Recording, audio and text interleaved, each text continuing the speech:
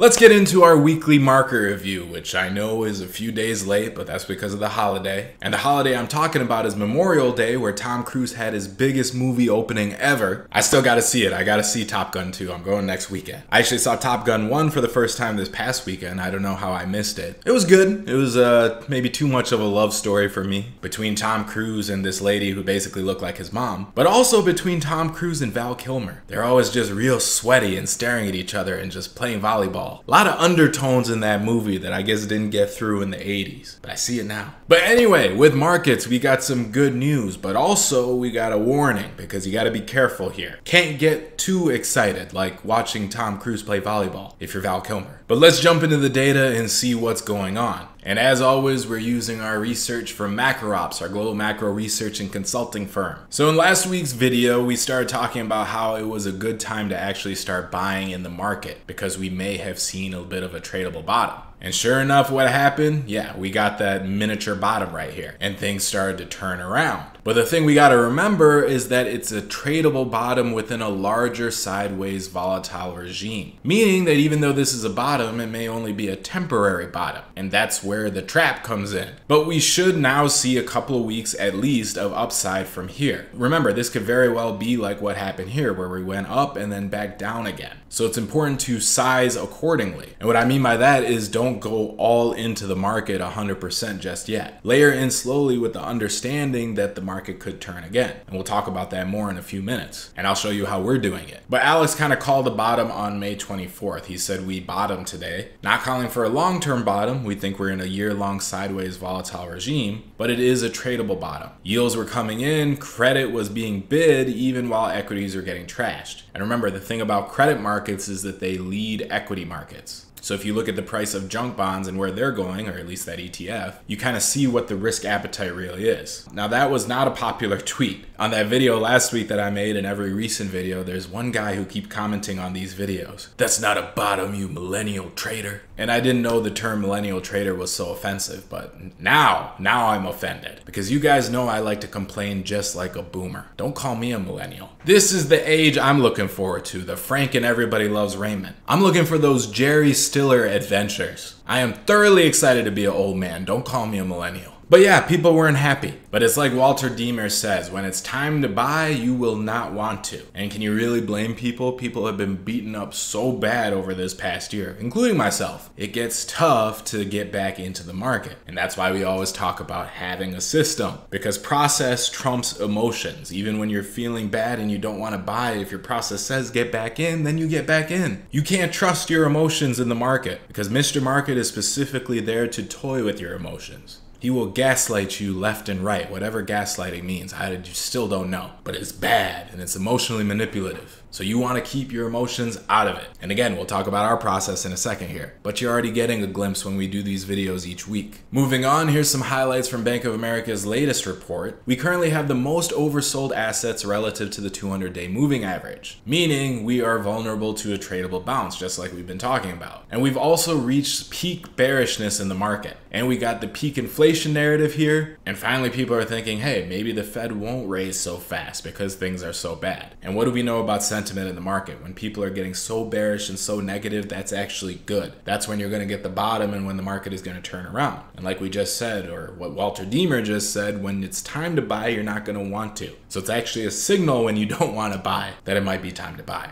And I've seen some other comments on the channel saying, no, I'm not touching anything that you're talking about, AK, because this is still a bear market. Which might be true. Like we said, this might only be a temporary bottom, but that's why you hedge. That's why you put a little bit in and you keep stacking on that and you control your risk, the most important thing. Because if you're trading the stock market, you got to take chances, right? Otherwise, you'd never get back into the market. But the way to do it is in a safe way so that if the market does turn around after you get in, you cut your risk off. So a big thing that happened is that Bank of America's bull and bear indicator crashed to 0.6 from 1.5. So if you remember last week, this was at 1.5 and now it's at 0.6. So it's extreme bearishness. And again, we know how sentiment works. This is a big buy signal. You can see another way to look at it here. This blue line keeps falling into the extreme bear levels. That's a sign to buy. We also got some major bullish thrusts in the McClellan Oscillator Index, all while the summation is coming off deeply oversold lows. So time will tell, but this is looking a lot like our last previous major bottoms. So you can see these green cylinders here marking every time this oscillator turned around, the market turned around too. And once again, it's happening right here. So again, like we said, this may or may not be the major bottom. We don't think it is, but there is some data that points towards that, hey, maybe. But we do think for sure it's at least a short-term durable bottom. So it's a tradable one where you could buy, as I've said a million times. And we also finally saw a round of positive confirming breadth thrusts. That's another thing we talk about every week, right? Not just sentiment, but also we want to see breadth in the market. Strong breadth, good smelling breadth. We want all the stocks moving up together because that's what creates a healthy market. You don't want just a few ones propping everything up because of the way the indices are weighted and whatnot. You want everything moving together. So we finally got our 3 consecutive 80% plus up volume days with 90% of stocks above their 10-day moving average. And that's exactly what you want to see a bottom. And you kind of see that, right? 25th, 26th, 27th, real strong days. That was the key signal right there. Small cap valuations are now at their great financial crisis lows, so 2008 lows. So another signal that they've overcorrected and are ready to bounce. Also, China is opening up again. So that's going to bring an additional bid to oil and energy stocks, which is good for our macro ops portfolio because that's where most of our book is concentrated. Biotech has been in one of the worst bear markets in its history. This recent sell-off has brought XBI down to its 18 and 20 bear market lows. Now for May, and we're looking at the monthly chart here, the index put in a small reversal, which puts the odds in favor that this support level holds. After this massive correction, as you can see here, yeah, that would make sense. And one of the stocks we're looking at is ClearPoint Neuro, CLPT. This is a chart of the monthly right here, and you can see it's bottoming out. And here's just an example of a real nice bottom, and we're looking at a monthly chart here, right? But you see how you basically have a floor right here? You have wicks going below that floor, but you have the actual thing closing at or above it. That's how you know it's the floor and the base is happening. And the longer the base is, the more stronger a breakout will be. So what is this right here? It's 1, 2, 3, 4, 5. It's a 5-month base. And every month that it continues to base like this, the stronger the base will be. But 5 months is already a very long time. So you can see it break out from here. Now, if we look at it on a closer scale, this is a daily, you do want to see it break out before you get in. So if I was looking at this just casually, I'd say the breakout point is right around there. What is that, 1178? So if you see it break that point, you could get in because this is that long-term 5-month base that we were talking about. Now, if you want to be extra safe, you'll want to see it break this 200-day moving average too. And honestly, the way these things work is that by the time it's near breaking out from this level right here, this imaginary line we drew, and it's not imaginary, really what it is it's supply and demand, right? Clearly, there's a level of supply right here that people end up selling at. And that's why you'll see the price hit that level and come back down. Hit that level, come back down. Here again, it could hit the level, come back down if there's selling pressure there, if there's people who want to get rid of the stock. And when it breaks that level, that's what's telling you that, hey, the weak hands are gone, that selling pressure is gone, and now you have more demand that's going to push things up. So the reason I say you could potentially wait for the 200-day moving average too is because that's another area where we tend to see some selling pressure. If someone bought at the 200-day moving average, they're like, oh, let me sell right there again, even though this thing has traced down. So back to what I was saying, what typically happens is that while you're waiting for this to break out, this 200-day will come and kiss this level, and then you'll have a double resistance right there. You'll have this line plus the 200-day, and when that breaks, then you have an even stronger support at that level because you have the 200-day and the pattern. And again, it's not voodoo, it's just supply and demand,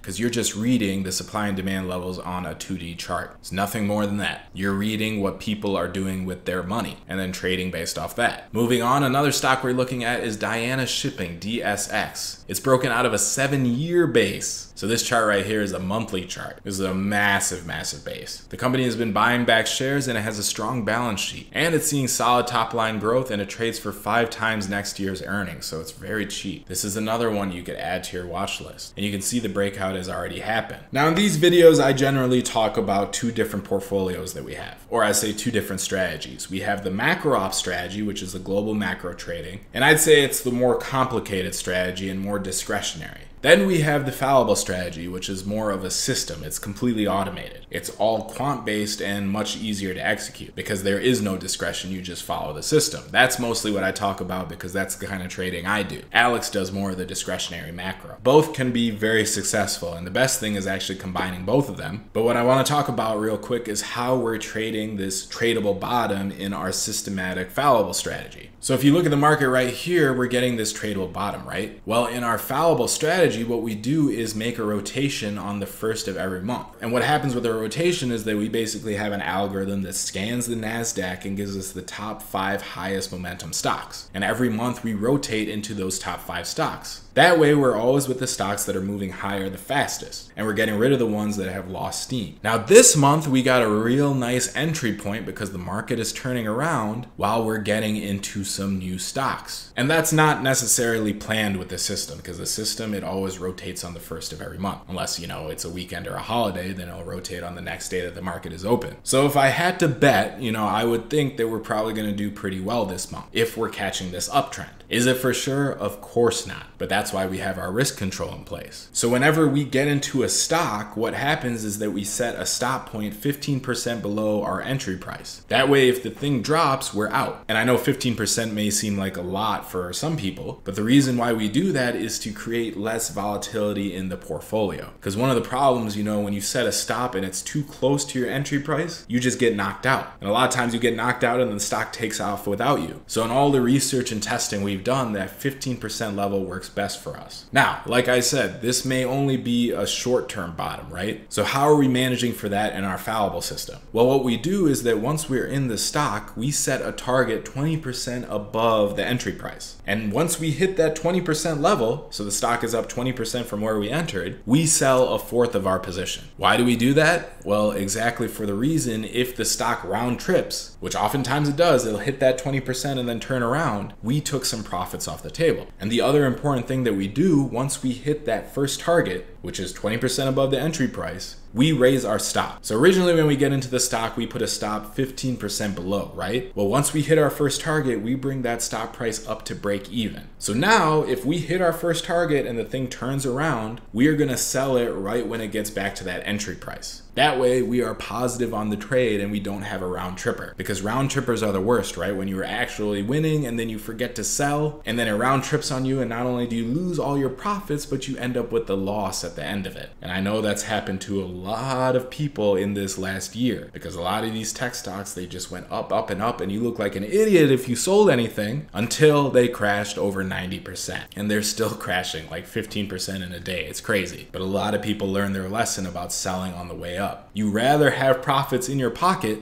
than to sacrifice those profits for just a few more percentage points higher. What's that saying? Like a bird in your pocket is worth 2 in the bush? If you're a bird keeper or something, or do you throw a stone in the bush? Or 2 stones hits 1 bird, 2 birds, 1 cup. I don't know, but the point is that in the market, you're always gonna have paper profits until you sell and actually lock it in. So it's always important to take your profits on the way up. So I've seen this kind of thing play out before where we get lucky and our rotation is on the same day as the market is turning around, and we magically start selling on the way up, and as we do, the market turns around again. And where most people get frustrated because everything they bought they have to sell again, we're actually okay because we took profits on the way up, and it works out way better. And we end up beating the average more and more, and I'm talking about the index average, because while it turns around, we locked in those profits. That's the risk control that we always talk about. So as always, if you want to learn more about that strategy that I'm talking about and see the rotation that we just did, then make sure you take this training right here. It'll go more into detail about everything I just talked about and how it works, and why life is so much easier when you have a systematic process like this. Because like we said, the rest of this year is probably going to be very volatile. We're in this sideways regime, the worst regime, but this is where it really pays to have a system. So I'll put a link to this page right here. You go here, you enter your email address, and you get into the training room and you get trained. And for those of you who've already taken the training, then make sure you watch the last video that we just did. It's about another stock that we're looking at that we're thinking about getting in. It's one we've been tracking for a long time. And I'll give you a hint what it is. It's this. This is the hint. What am I doing? Am I waving? Am I showing you that I have a hand, that I have fingers? Am I asking you to give me a high five? I don't know. You're just gonna have to find out. You're gonna have to click this video right here and go watch that latest stock that we're looking at. It's looking good. It's a stock that I actually hate, or a company that I hate, but that means it's probably gonna do even better. So if you're already taking the training, click this video and I will see you there.